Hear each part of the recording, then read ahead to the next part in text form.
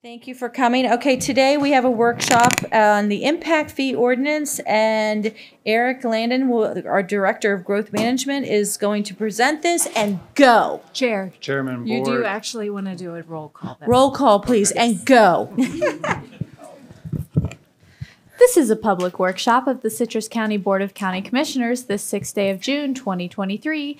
In attendance are Chair Ruthie Schleybaugh, First Vice Chair Holly Davis, Second Vice Chair Rebecca Bays, Commissioners Jeff Kennard and Diana Finnegan, County Administrator Steve Howard, and County Attorney Denise A. Diamond Lynn. They're not in the room. Which are missing. Thank you. I lost the audience. I'm And sorry. go. Let's see how fast you could educate us. Chairman, board, thank you for having me. We have an impact fee study here before you, and this came about as of some strategic planning that we did earlier this year. And I just want to credit our consultant who did our original impact fee study, Duncan and Associates, Clancy, my staff, Gina. We turned this around really fast. This was kind of a 3-week turnaround. And we did this so quickly because we're anticipating the state legislature to change the rules on us effective July 1.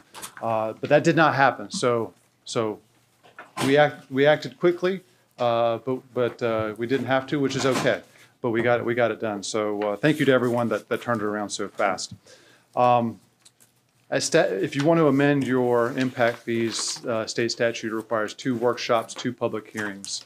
So concurrently, we're going to have workshops in the morning at this meeting, and then your next one, and then 2 public hearings at 5:01s to have it so you can make a decision. Our current impact fee schedule is collected at 50% for transportation, 50% of what was recommended at the last update, which was in 2021. If you want to increase your impact fees, the state legislature has a mechanism to do that, but it has to be phased in over time, and it's a slow phasing schedule. You can only do a certain, it's like 12.5% a year,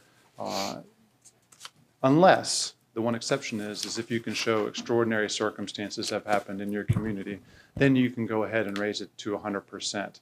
So this study looked into if there were extraordinary circumstances in our community, and I'm going to refer, this is a short report. Oh, and if you want to make a change, it's a 4/5 vote. So 4 out of the 5 have to say yes.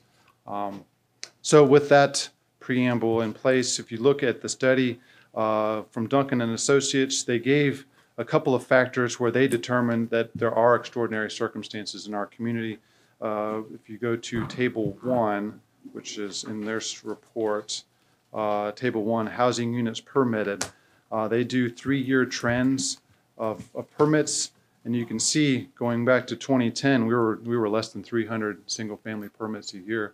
That didn't change much until around 2017, where we were averaging over 1,000 permits a year for single family. But if you can see, since 2020, since the pandemic, the last 2 years, we jumped 70%. We're over 1,700 single family a year. That puts an incredible amount of strain on our infrastructure, and as the board has said many times before, for every dollar we collect, we're spending more than $1 to keep our infrastructure up.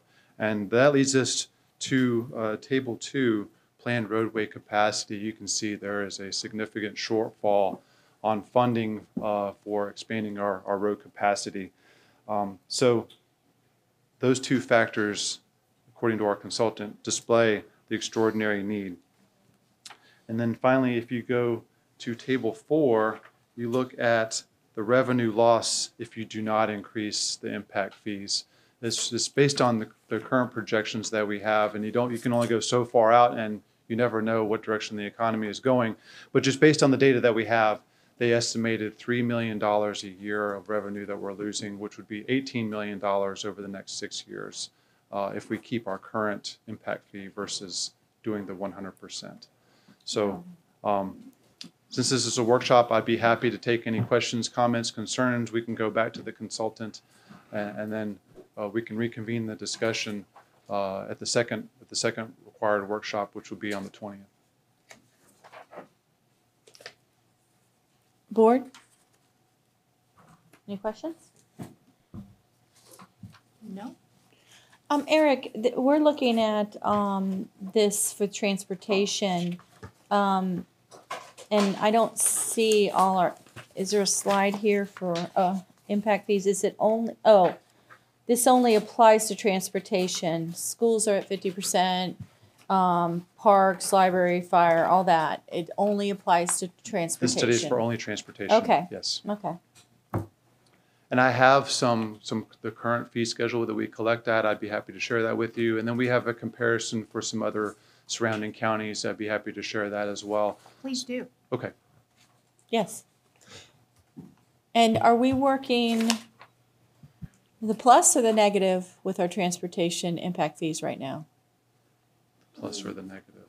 Like, are we able, with what we're collecting right now, 50%? We're greatly in the negative. According to the study, we're So we're in the $240 negatives. million in the negative. Okay. And do you have that here? That would be table 2. The Oh, plan, there, okay, yes, okay. So we have the unfunded revenue needs of $246 million. Okay. Oh, wow. That'd be a negative. That'd be a negative. So just taking the example of single-family homes, the current impact fee is $6,017.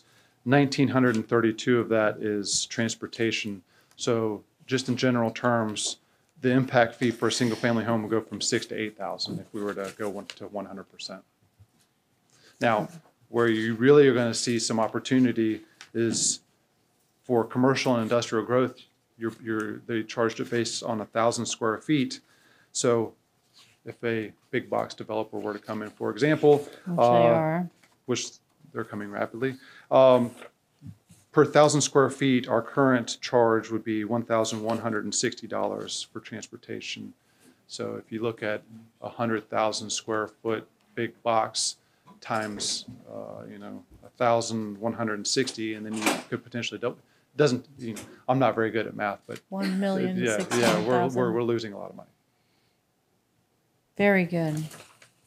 Madam Chair, Yes, ma'am. Commissioner Finnegan. I just want to be clear with the process because I forgot there was another workshop scheduled at the next board meeting. Yes. And then we have something at potentially 5:15, haha. Yes. I'm for this. I think we need the money.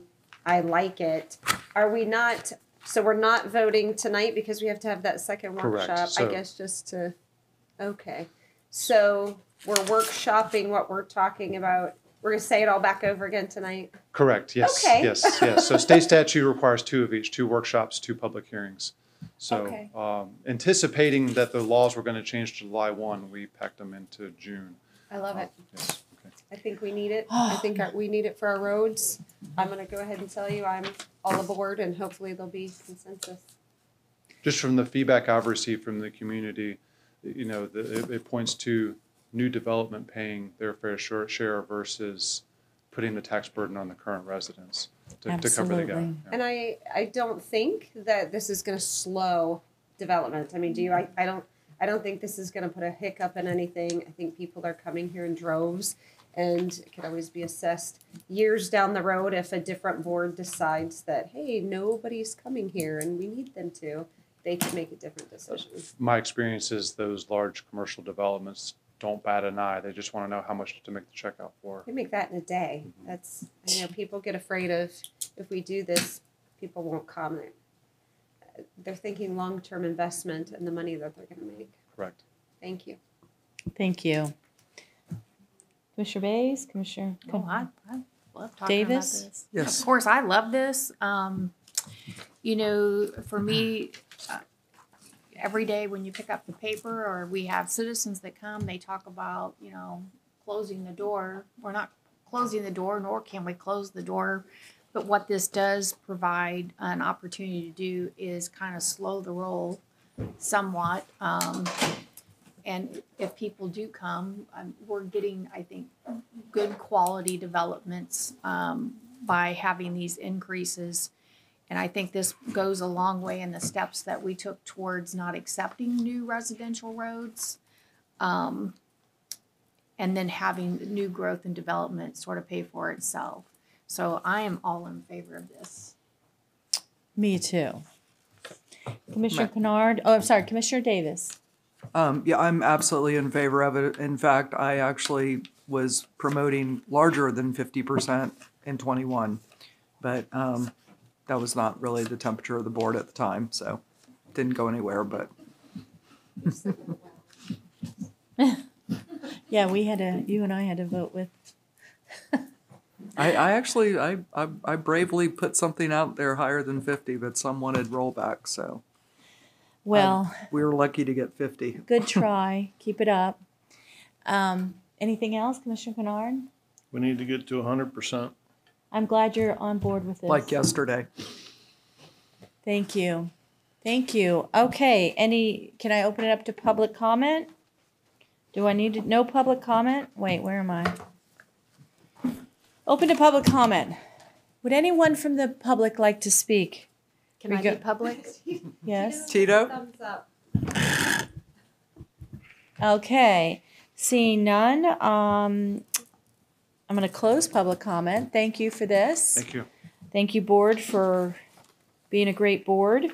Our upcoming meeting is at 1 o'clock, and I'm going to adjourn this meeting. Thank you.